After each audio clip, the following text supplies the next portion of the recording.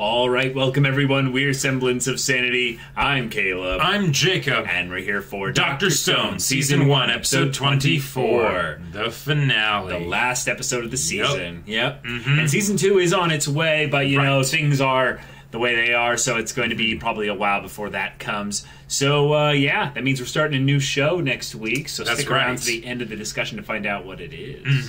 Unless you're a patron already and you already voted for whichever one. Won and stuff, so you already know. But that being said, we've got a fight on our hands, or maybe not even to be on our because we have unlocked cell phone technology. Yes, and we still don't know exactly what the ramifications are of that, as far as like say how many units they can communicate with and things like that. Right, details. But so we have communication on the lines of modern, I would say, technology for the most part. Tsukasa, however, will be a problem still. The question is, are we going all the way into spring and just skipping a lot of the prep that they'll show in addition to just getting cell phone technology? I don't know. Cell phone technology? Right. So, we'll see. We'll see. But it is the last episode of the season, so expectations are high with regards to how you leave off things before the bridge into Season 2. Yeah. So, y'all, without further ado, let's get into it. Alright everyone, now be sure to go check out the reaction portion of the video in the description below, and then come back here for the discussion.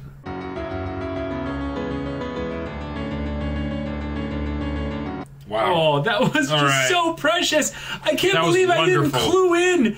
Like, the OP was literally telling us the things that weren't in the show yet. Like, and I think I mentioned that at some point. I was like, okay, the whole idea of Lillian doing a concert and stuff, that's great, but how does that pertain to the show? I was thinking more like it's the thematic thing, and it was in the context of when we showed it, but the heart of the show and everything. But the fact that it precedes Senku having his fist pump, up into the sky. It's like this thing of, yes, we'll go into tomorrow, which is literally one of the lyrics of the song. So the song, we got the song, we got that the team scrounged their resources together and created the capacity to record complicated sound music and put it at a decent enough quality for them to all listen back and experience it after what, 4,700 years, 3,700 years? 3,700 years. Yeah. It's insane. Crazy. It's insane. Absolutely crazy. They've been dead for eons. And now, that's just so good. So good. And one of the things that I really love about this is that it's again showcasing that Dr. Stone, as a story, knows how to do the absent father trope. Because, the whole idea of like, all right, the war with Tsukasa is on the horizon. We know that's a thing. And yes, there will need to be multiple cell phones. You can't just have the one, right? I'm glad they brought that up as a good joke, though. Because I was like, what are they gonna do with that? Well, but the thing is that that's not what makes us invested in this story. Like, because in life the Tsukasas might not look like Tsukasa, right?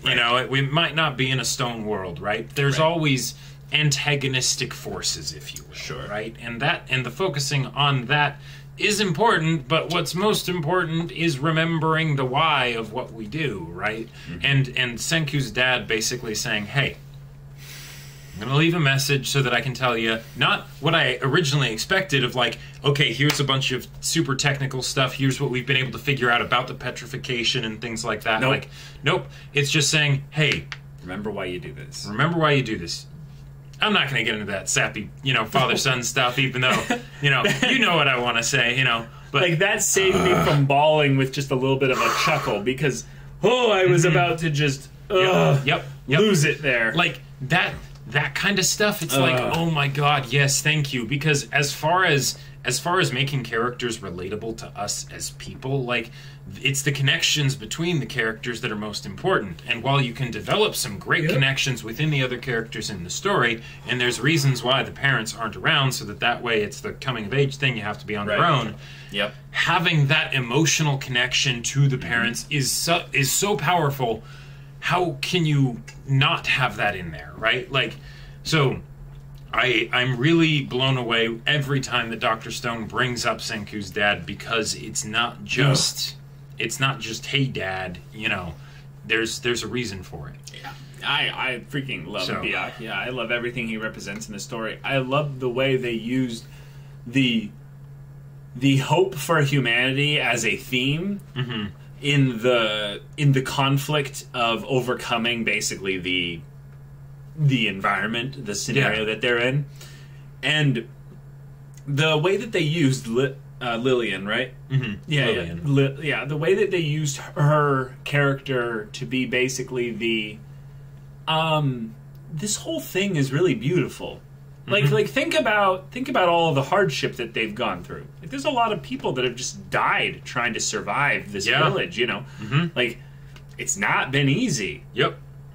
But over the course of that time, there's been lots of little steps and things that have happened, and they've held on to their 100 tails and stuff, and it's like, okay, yeah, they've done a good job. They actually kept even apparently the most important random story, which also as a storytelling mechanic, a way that they can kind of constantly bring one up here and there and be like, oh, why are you remembering this now? I don't know. It just seems kind of relevant now. Yeah, what you have people that have been revived that mentions, and this is one of the other things that's great. Given the fact that there's two of them, right? There's Senku and Asagiri. Right. They can talk to each other, and then they use terms, and then other people hear those terms, and they're like, oh, like the such and such, right? Because otherwise, if it was just Senku, there's not as much reason for it to happen, unless he's like sort of thinking out loud, musing to himself or whatever. That's a really good. Yeah, that's a writing trick, basically, to get there to be a reason for this kind of stuff to be brought up without it feeling forced. Right. Even though it was something that it was conveniently brought up because of these set of circumstances. Right. So, but again, it's something that doesn't solve plot problems, right? Which is where usually that gets frustrating, is if it's just like, oh, we randomly have a thing to solve this issue. It's something that communicates a new thing. Well, introducing a new thing, but also it's communicating the heart and doubling down on the themes of the story, which, use any excuse you want to bring that up again, you know. Absolutely. Yeah. So then we get like one of the most cathartic moments in the show thus far, which is just getting to hear Byakuya speaking to Senku, you know, across time. And I don't know, I just think that that's perfect. I think that there have been a couple moments in the show in the past where it's had like this wholesome special moment kind of to it, and it usually involves Senku or Byakuya, usually. Like, it's usually that kind of dynamic there, or both. But this was something else. And then the song being played. Yep. There was something that they did in the previous episode with this as well, which was something you brought up, which was that the science and the joy of discovering this stuff with science elevated the hearts of all the people in the village. And Senku used it like a leader should to properly motivate and encourage them all in what they were doing. Right. It's good stuff.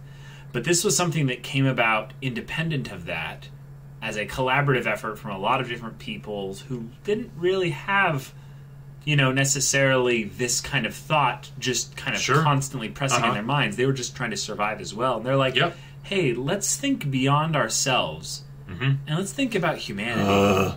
Like, that's just so moving to see in an anime a lot of the conflict and themes of the story focus around not me, the main character. Right. I'm the main character. No, it's, well, what about humanity? Yep. What about all of us? What about the power in recognizing that you're one small piece in a much bigger whole? Like, because the whole, the conflict between the Village of Science, right, and Tsukasa's warriors, right, that's kind of, if you go to a meta aspect, something that humanity is dealing with constantly.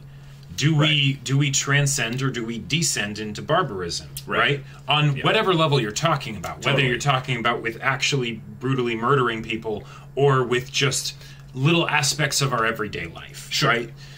And that is something that, you know, we're like water. We sink to the lowest point, right? But things can happen. There can be reasons and exceptions to that rule where there's some cause, some some external force or internal force or a combination of the two. A vibration, if you will. Sure, yeah. That gives us a chance to rise higher, right? And that's what makes this kind of stuff compelling. Yeah. And within this setting, there is a direct mechanical reason as to why, when they have that sort of like something that in another situation could just be taken as like shallow, like, yeah, power of friendship, but how does it actually help? It actually has very real consequences that help them do things that they never would have dreamed about otherwise. Yeah. And everyone in the village heard that, and now they're going to be excited about moving forward. Right, because they've seen Senku do some things before, right? And they have their stories and things like that. Right. But that's something more that they know up here, rather than they know in here for themselves as individuals, rather than as members of the village. Yeah, and also it's something where they've tapped into some of the present within participating in the construction and building of all these projects. Right. But there's a difference between, also, I would say, to go even beyond knowing it in here, but in some ways kind of seeing it out here, meaning like you imagine it. Because I think that when you get into here, there's this aspect of belief.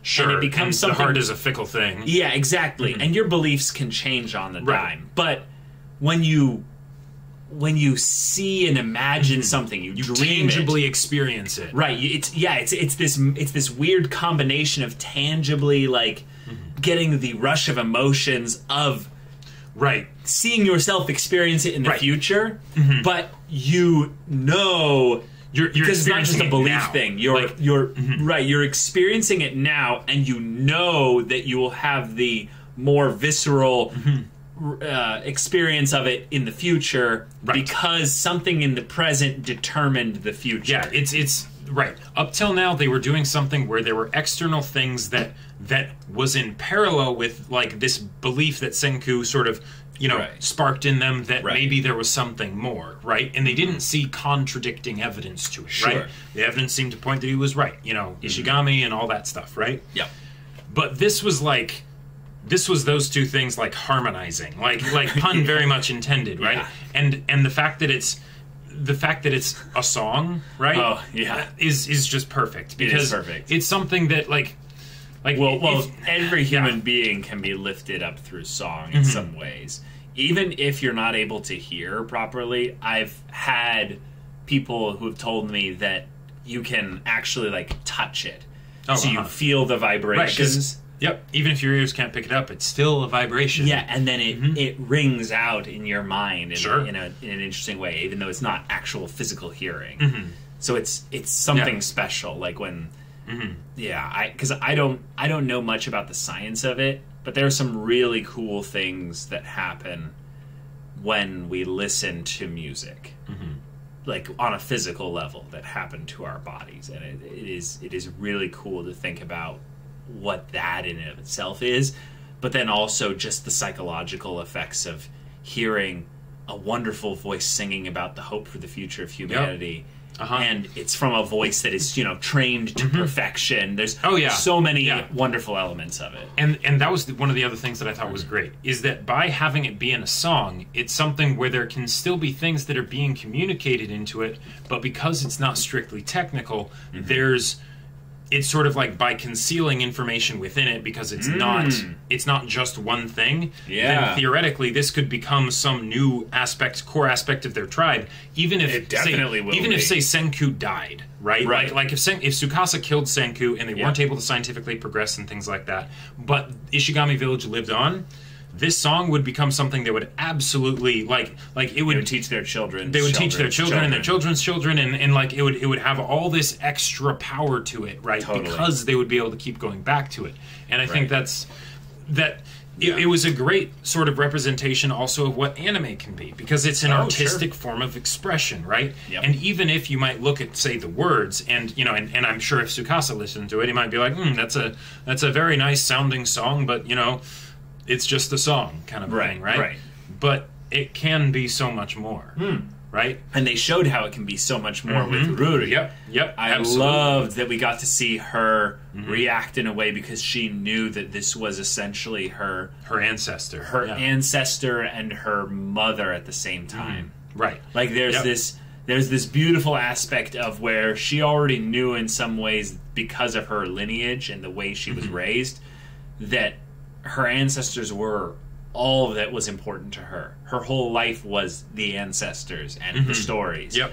Meaning that in some ways she had to have faith, if you will, or belief in this thing that she was told about, but she had never experienced. Right, and now finally she has the validation that yes, all this purpose that's been put on your life in this specific fashion is there was monumentally important. And it is not just a, well, now you have an extra burden. It's this elation of, not only that, but I can hear my own voice in her voice. Yeah. Oh, yeah. And I mean, I'm sure most people watching this just could picture Ruri being like, I'm going to start singing now. I'm going to, as a part of the keeper of the stories, canon. I'm also going to learn how to sing that song, so that way, if the little, that's the 101st story. Right, exactly. Yeah. Even if the glass, disc, thing breaks, they can still keep doing it, passing it on from one generation to the next. You know who I want to become the best singer though in the group though? Suika. Yeah. Because wouldn't it be funny if you had basically stealth Suika, like in some like high location, and then she's got some kind of like booster like speaker thing doing cultural sneak attacks on exactly. No, because okay, legit. This is a silly thing to say, but and I don't think the show will do this because the moment would be pretty silly. But in serious talk here, I would not be surprised at all if this happened. Sure. So I can't speak. You say whatever you're gonna. I was gonna say they blast over loudspeakers the music. Yeah. Lillian was the most, influential, vocal artist of her time, right? Everyone of Tsukasa's people knows about her. Yep. And will recognize her voice if they were to hear it being played. Now, maybe some of them are burly alpha male people who don't listen to Lady Gaga or whatever, right? But how much you want to bet that quite a few of them really like her music, maybe, Or even if they don't like her music, they'll instantly be thrown back 3,700 years in time to be like, easily. Wait a minute. And I would not actually miss that. Like they forgot in some way. Because there is something that art can do that other things can't, right? Yep. Cotton candy is powerful, right? Yes, but, it is. There are things that go beyond that. And I would not be surprised at all if one or more of Tsukasa's people end up defecting to Senku just because of hearing that and being like... Yeah, I think that there will be a couple things that could lead to that. The problem is that they're setting up basically the Tsukasa squad. I like it because, one, it's a squad, which means that all those characters have names, which means that they're all characters. Right, because Tsukasa, if you look at like the conflict in this story and how much we care about both sides, they've been adding a good amount of extra care to the conflict on Tsukasa's side, even if you include like Taiju and Yuzuriha on there, right? Right. But it's even it is not obscenely outweighed in one direction. And given that this show is so much about the power of Nakama and friendship and all of that good stuff, right? Yeah. We need more people on Tsukasa's side that he can interact with, that Senku and everybody else can interact with, and we can see how their hearts are also moved by science, even if they're not swayed entirely. For sure. So, for sure. Yeah, and we'll definitely get that, I'm guessing. Getting to see all the characters just together enjoying this was wonderful. I really liked that in some ways they kind of just let the recording kind of play itself out and be the majority of the episode's kind of focus and runtime. There was some cool stuff, though, with Gen. Yes. Kind of had some moments where he was kind of making little snide remarks to Senku. Just specifically to kind of be like, hey, you know what I'm talking about. The ship that you never expected and never knew you needed until it happened. Like, and with having Asagiri again kind of being more in the know with regards to a lot of these things leads to some really interesting conversations. Sure. But there seems to be this aspect, because Asagiri's known of Senku since they found his shelter, like way in the beginning of the show, basically. He has these little moments like this where he kind of tests Senku, it seems, and be like, "Hey, yeah, what are you about? You know? Oh yeah, and it's to cover up a lot of the guilt you would have had to, you know, get over from bringing them into this war." And he's like, "Oh, what are you talking about? No, not at all." So I get this vibe, basically, that things are going to go really well. Things are going to go really well. Yeah. And it's that, yeah, things might be a little bit awkward at points. And yeah, unfortunately, we are going to be in conflict rather soon. And I don't know exactly how to deal with that. But, like, look at what they've done in such a short amount of time. Yep. Like, that's just unreal. Oh, yeah. It's so unreal. And you gotta wonder, like, the villagers have gotta be freaking out, like, internally. Like, it must take so much effort for them to not just, like, to call Senku a god. Yep. But then you have Gen, who has the added perspective of, like, knowing a lot of this stuff, and yet he knows in some ways even more how incredulous this is, because he understands what would have needed to happen for if a regular person was here trying to figure this out. Have you ever had this happen where you listen to a song, right? And even if you had listened to it before, but for all intensive purposes, this is your first time listening to the song. And it's like the song is just this whole new experience, and it really deeply moves you, right? yeah. How much more so would that hit you if you had never listened to music before in your life? Take your absolute favorite song and favorite experience with the song. I can't imagine it. And then multiply it by 3,700 years of no music. Like, and I'm sure that they would have, you know, sung on their own maybe or something like that, or, you know, done some equivalent, right? But, not really. And this, not really. And this whole thing here, they are now, like, so on board with Senku. They already were before. Oh, they already were. They already were before, totally. But this is just the perfect way to end the season, I feel like, and I never would have expected it to end like this, but there you go. Everything is perfectly set for season 2 and the battle, because we know we know and they know what they're fighting for concretely, because it's probably going to get tough. Oh yeah. So. Oh yeah, for sure. Oh man, I love this show. Like, I'm so glad we decided to like put it on a poll and we ended up watching it. It's fantastic. Oh my god, good stuff. Right. So very good stuff. So we do have a show that's replacing this one. Yes, we do. So should we tell them what it is? Yes, it's Keep Your Hands Off Aizokin. The recent show about anime, I believe. I think so. Or at the very least, like, something like that. Something like that. We've been told that it has a lot of like technical terms for like anime production and such. So it's probably going to be one of those shows where we'll be learning a lot, like Dr. Stone, if you will. Sure. Like, we'll just be kind of getting a deep dive into a lot of things, and then have to maybe ask some questions, and then you know, take some good notes. But like, y'all, I'm really glad we went through Dr. Stone. I'm really a big fan of the, yes, we are definitely a shonen. Yeah. And we are definitely going to go hard on the science angle of things. Yep. And make it accessible for all us plebs, you know? But, this is great. Yeah, it was good. It was really good. Season 2 cannot come fast enough. Season 2 I am very much on board for. I want it.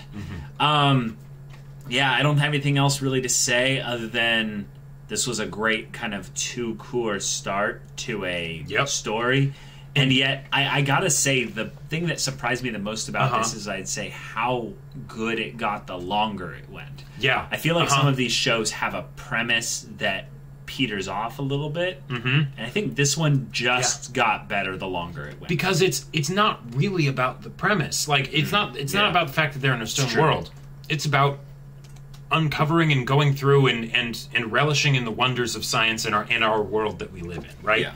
And for that, like, just with the whole idea of them, like, bringing back, like, cultural things from the previous world and adding their own and all of that stuff, I would be happy to see this show go on for I don't even know how long. Like, as long as it's done with the same quality, which I don't see there being a potential problem with doing, because it's more about the heart of it than, like, a concrete thing. Yeah, go for 100 episodes or something. Like, it'll just get gooder and gooder as it goes on. Right. I mean, they have 100 stories to go through. That's true. You know, I mean, that's true. You know? Yeah. So, but y'all, thank you so much for watching this episode's reaction and discussion.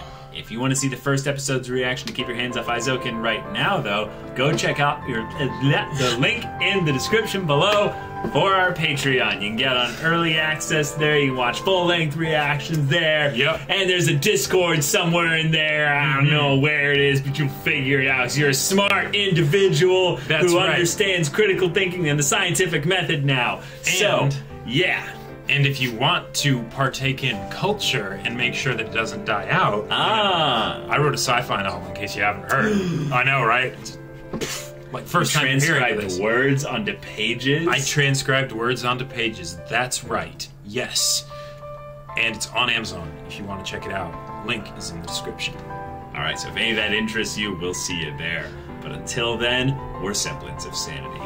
I'm Caleb. I'm Jacob. And we'll see you all next time.